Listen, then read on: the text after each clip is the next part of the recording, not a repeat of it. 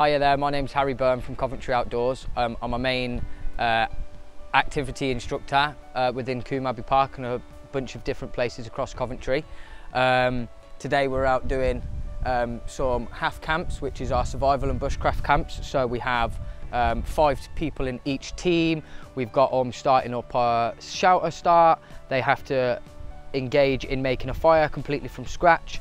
They also have to prep their own food, make their own food, and also work as a team to make their scenario and their situation a lot better for themselves. Some of the best parts of working as my job, the things that I love the most, are seeing the kids out here. So most of the days that we're out here, we'll have some kids that are really nerve-wracking. They're really shy of talking to each other, and as you can see now in some of the areas that we have, that there's not one bit of anxiety flowing about the place. Everyone's all completely involved.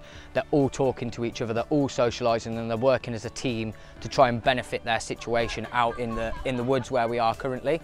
All of their activities are done from start to finish, from complete scratch. So they'll start with a piece of wood and they'll have to start that fire. That fire and that accomplishment of getting that all done on their own is absolutely fantastic. It's possibly one of the best things that I've ever felt being in this line of work, is seeing the accomplishment and the proudness on their children's faces when they've completed certain things like this.